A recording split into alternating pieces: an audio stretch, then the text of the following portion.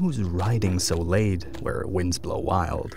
It's not the father grasping his child. It's a lonely horseman galloping through a chill summer night, wolves howling and owls hooting in the distance. He pauses for a moment, watching the medieval town that's slumbering deceptively calm in the distance, and contemplates the horrors that await him. He bears up, rowels his horse, and enters the godforsaken village. His quest is to rescue his princess. How original. Oh, and he looks like a living balloon animal.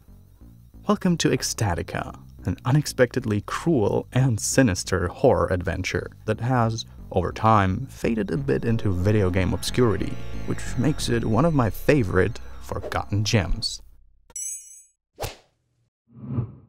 I remember buying Ecstatica pretty much at the same time as the first Resident Evil, and although those games are set in completely different worlds, they felt surprisingly similar in how they played and especially felt.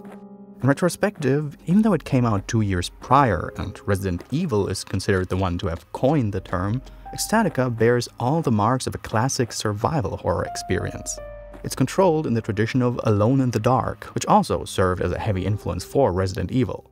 The protagonist moves through pre-rendered backgrounds with fixed camera angles, often staged for dramatic effect in favor over perfect controllability. Reminiscent of cinematic games like Another World, its focus lies heavily on immersion. No heads-up display, no menus. We only have the items we carry in our left and right hand, and our health status is solely indicated through the way the character carries himself, limping in pain when we're close to death. What I didn't expect, especially from its rather comical ellipsoid visual style, was how sinister and frightening it was. The seemingly quiet town is haunted by a horde of evil creatures that have pillaged, tortured, and massacred the town's population with sadistic ferocity. It's a wild pastiche of nightmarish fantasy monsters.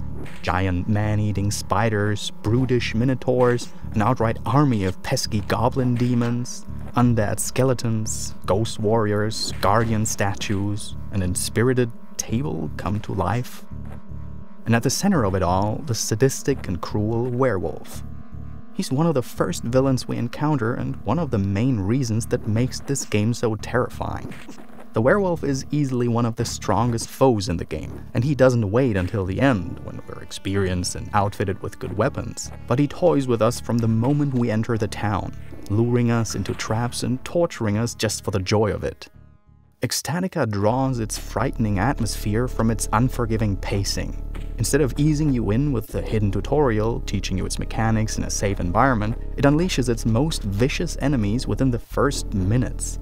And that immediately drives the point home that we're stranded in a truly menacing nightmare. We start out with no weapons, with lethal demons and insidious traps waiting around every corner, leading us through a gauntlet of deadly hazards. I remember being terrified and overwhelmed when I played it for the first time, and shocked by the unexpectedly graphic nature of the violence imposed on the innocent townsfolk depicted.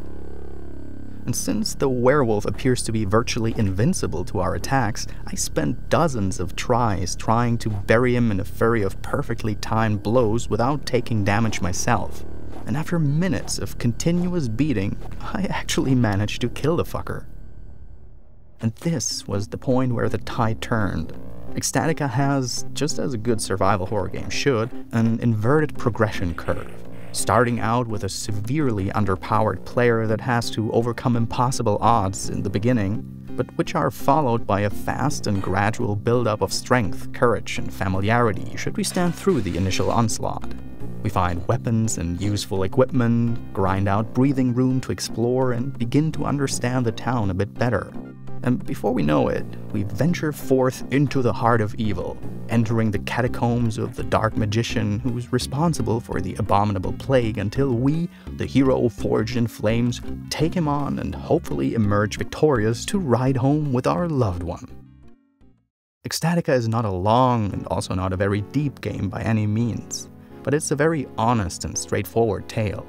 Its strikingly memorable ellipsoid graphic style that was a workaround for the hardware limitations of the very early age of 3D graphics at the time made it a game that, sadly, few people have come across, but those who did remember it as one of those games that sticks to your memory like glue. It was developed by Andrew Spencer and published for MS-DOS in 1994 by Psygnosis, and it received critical praise at the time, and it sold apparently well enough that it was blessed with a sequel 3 years later. Because the story's not over, as when the hero returns to his home castle, he finds it ravaged by an even more vile army of hellish demons. Ecstatica 2 iterates and elaborates on the formula of its predecessor, keeping everything that made the original great and expanded it logically. A greater cast of unique and freakish monsters with a diverse range of attack patterns to learn and master, more weapons and equipment, and a more elaborate interface to manage your loadout, more intricate puzzles, more of that grotesquely out-of-place cartoon violence, and, first and foremost, an enormous medieval bastion that turns out to be a challenging and surprisingly Metroidvania-style playground for this dark and unforgiving survival horror adventure. Thinking about it, it actually managed to emit a very early version of Dark Souls flair, both in level design and scenery. Ecstatica and its sequel are not easy to obtain these days and generally considered abandonware. They run perfectly with DOSBox if you're interested in giving them a try. Though I don't know how their strangely unusual mix of angsty and also weirdly comical survival horror atmosphere holds up when you approach them unpreventably spoiled by 2 decades of video game evolution in between, but I hope that I could convey a tang of what made it memorable for me when I discovered it. This should be in a museum! I hope I could make it a little less of a forgotten gem. Thank you guys for watching. I hope you enjoyed this little excursion into video game oblivion.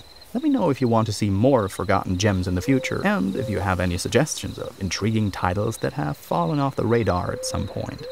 If you'd like to support my channel, then I'd be very grateful if you join my Patreon.